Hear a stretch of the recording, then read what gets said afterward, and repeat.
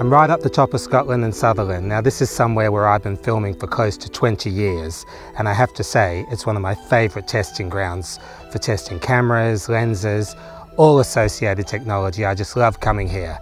Now I've been testing out Veydra Cinema Primes.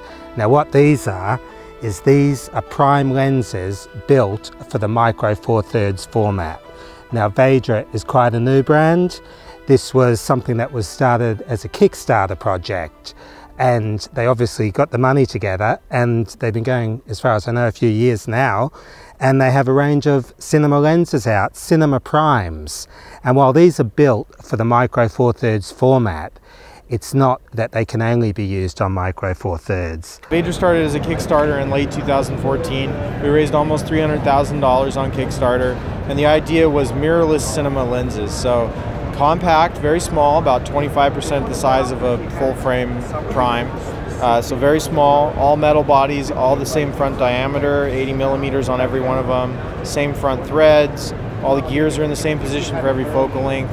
So that's kind of how Veydra started in the idea of compact, very high quality cinema lenses for not a lot of money. So they retail for about $900 to $1,000 a piece, US, and yeah, you get a great value and tremendously high image quality because we don't have a really big image circle. We're really focused on the Super 35 for Sony E-mount or Micro Four Thirds mount. I've been using them on Micro Four Thirds cameras. This is a Panasonic GX8, which is a nice small camera, which I happen to like quite a lot. People seem to know the GH4 a lot better, but the GX8 is a wonderful camera for shooting video, and I've done a lot with it. In fact, I have two of these.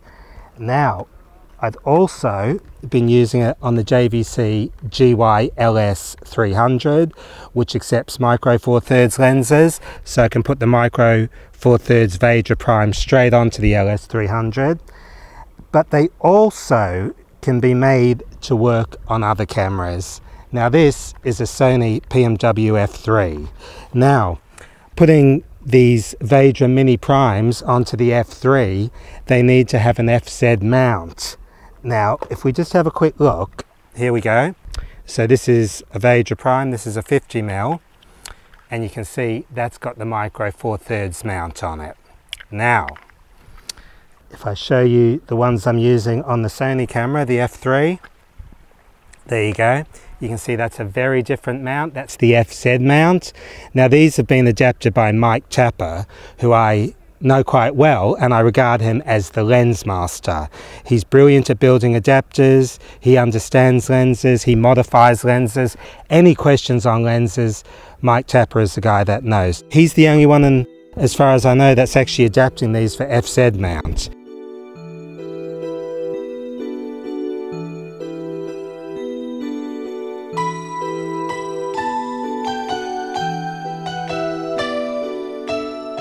I really like the lenses, just to start off with, just purely from a mechanical point of view, because they're really well made. The mechanics are superb, and from an optical point of view, they compare really well with high-end lenses.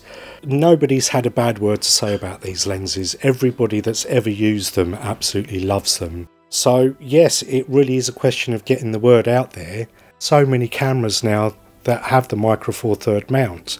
You know, you've got your Panasonic Lumix cameras, you've got your Blackmagic cameras, and now you've got the fabulous JVC camera, is it LS300, with the, you know, the multiple scan option on the sensor.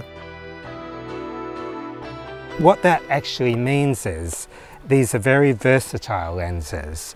They can be used on any Micro Four Thirds camera. They're also available for E-mount, and they're also available for FZ mount through Mike Tapper. It all comes down to coverage, meaning how much glass there is to actually cover the sensor. And because these were designed with Micro Four Thirds in mind, they're Micro Four Thirds native lenses. When you use them on the bigger sensors, the widest lenses of the Veydra range, meaning the 12mm and the 16mm, do not provide the coverage for the bigger sensors, so that's something to keep in mind. So, what do these lenses offer that you might not get from some other lenses? Well, let's start by saying what they don't offer. They do not have autofocus, and they are not driven in automatic from the camera. So they only work in manual, and that's part of the charm of these lenses. For those that have grown up with manual lenses, those that absolutely love that glide of a smooth aperture, clickless aperture, and beautiful focus ring, which has markings, so if you want to do a pull focus, you can actually do it precisely. I will say they're harder to use than some of the other lenses out there that may have all the automatic features. However, there comes a level of skill, and when you apply that to these manual lenses, you'll find it opens up a world of possibilities in your cinematography.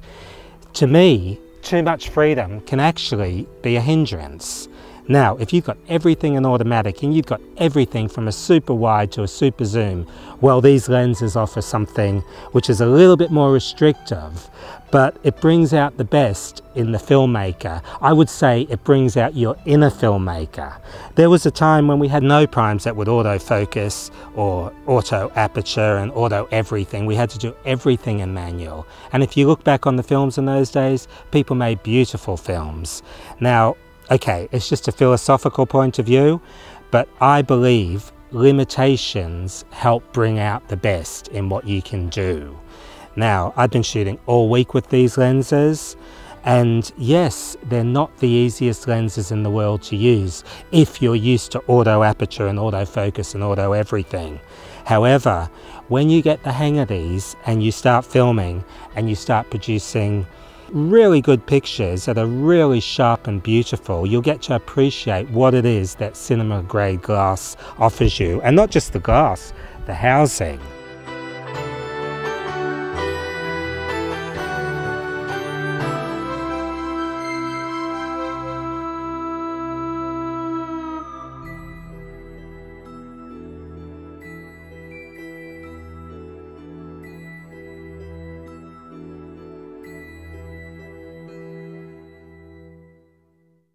Something else that I really like about these lenses is that there's a level of consistency that you get with cinema lenses, which you don't get with some of the more affordable technology. First of all, the look that comes out of each of the lenses is the same. It all matches. You've got the same look in terms of coloration, in terms of sharpness. Just the characteristics of the lenses match. So that's something quite important when you're doing high-end work. Beyond that, all the lenses are T2.2.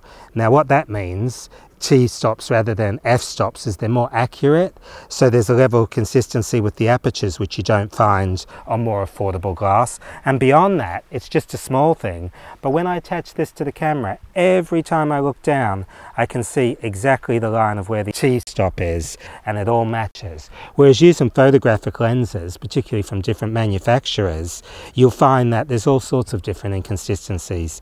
If they have a manual iris, well, it might be that one lens is different from the other with where you have to look, certainly between manufacturers, and a lot of them don't even have manual irises, so you've got to do it electronically, so there's a lot more messing around to do.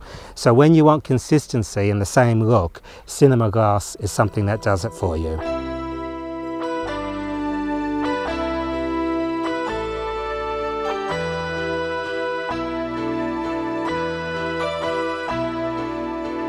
Now there's something fantastic about using these lenses on the JVC GY-LS300.